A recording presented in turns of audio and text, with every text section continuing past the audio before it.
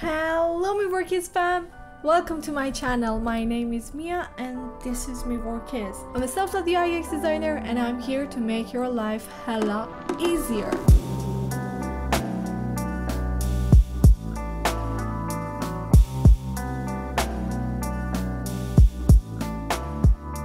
In this video, we're gonna go over some of the most interactive websites that I have seen in my life, that I have used, and I'm living for them and I'm adoring them. We're gonna go over them. We're gonna talk about the pros and cons of this website, how we could get ideas from them and how we could replicate something like that for our own designs. And then on the next episode we're gonna design, or I'm gonna reveal, one of the most interactive designs that I've done recently. This project is amazing. I'm looking forward to the launch so I could show you guys and like blow your minds with the work with it. So let's go there, let's look at some websites, let's use some websites and just let's get on with it. Okay, this first website that I'm gonna show you is Prom. I hope I'm pronouncing it right, but the thing about this website is that it actually captures all of the different angles of the camera while you're scrolling your mouse, and I think that's pretty awesome. And when you click on and like go down, you're going through this storyline with them, and like it gives you all the different angles of this beautiful animation and keeps you on a journey of explaining their mission and how it actually works. And then it actually kind of takes you to, well, let's say the factory of like building this kind of fuels. Like it has amazing interactive visuals, it has all these amazing 3Ds, and I really like it. And as you can see, like the story leads to the car using that fuel. Like I really think this is really awesome, and like the way they captured the story is really important and beautiful. The next website is actually the museum, Annoying Museum on Zandex. And well, while this website actually deserves to be viewed on its own because, well, the whole thing is really cool, but yeah, it has all these beautiful different mini interactions before you viewing the actual artworks. And then you can just scroll around and kind of walk into the museum and just see how everything works out. It has amazing animation, the 3Ds are really high quality, and the story is nice. Go ahead and read around it, and I think it's pretty awesome. The other one is My Journey, my developer journey. So in this website you can actually go, well, they have this awesome music, but you can actually go around with this developer to the journey they had. It writes around what they did, well, the answer they had for all of the problems, and it's really cool. The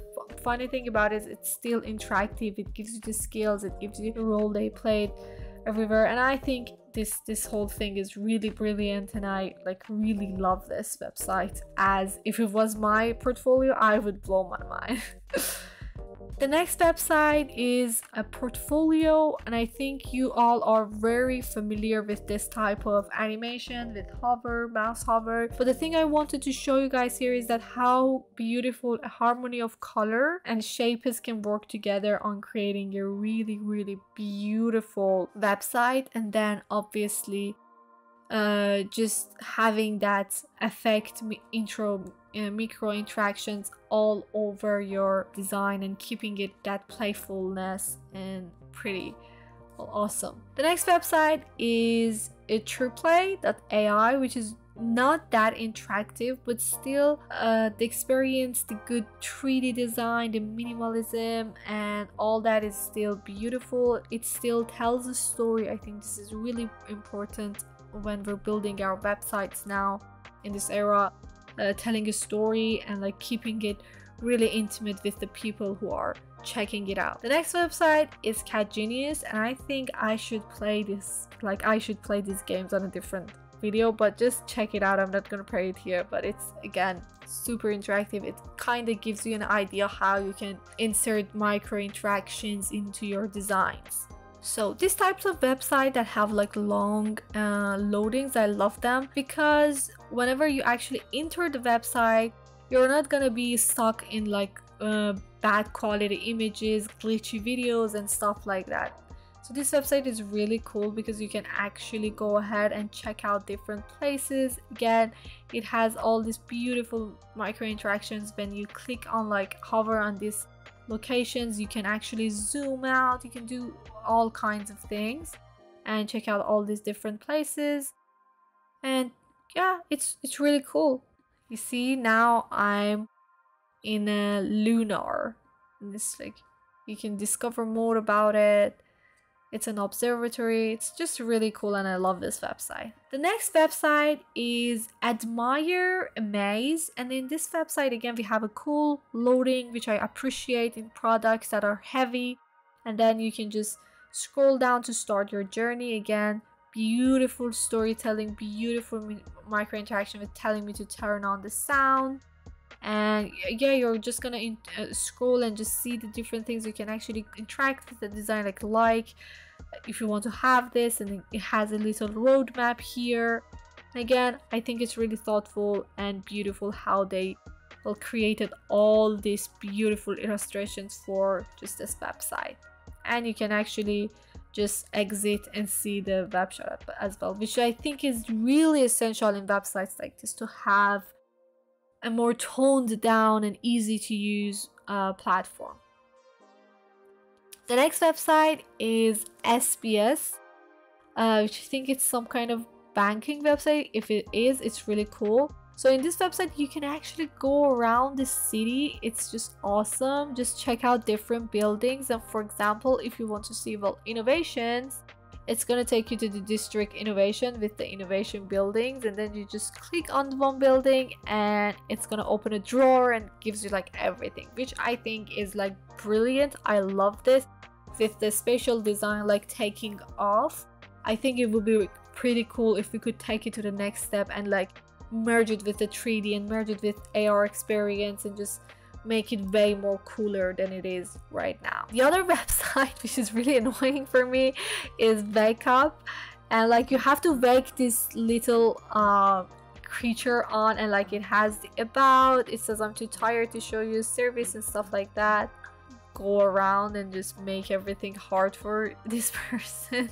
But I think it's just really smart how they did this here and how they make you play and just interact with their website so much. So what I want to tell you guys about all these different websites that I see, they have all these micro interactions and they have a really powerful story to tell. So right now, as we're in the era of like simple animation, simple landing pages and stuff like that, I think it's important that we could actually take it a notch higher if you want to sell our product better or anything like that. Hook people to a story. And on the design side, I would want you guys to actually take a step back, create the concept, think about the story, then start designing the 3D or the website or the illustrations. And after you have the final product, start going around it and create these small interactions. And that's the key to creating these beautiful experiences. And that's it for this video. I hope you enjoyed it. Let me know which one was your favorite one. Let me know if you're gonna use any of them to get ideas and to design a new website. Leave a comment. Give me a thumbs up for this video. I tried so hard making this. Subscribe, obviously. I'm gonna see you next video. Make sure you watch my Figma tutorial episodes. Easiest way to learn Figma. Crash course, fast track, everything's there. Just go watch it and like thank me later. It's okay. So, yup, bye.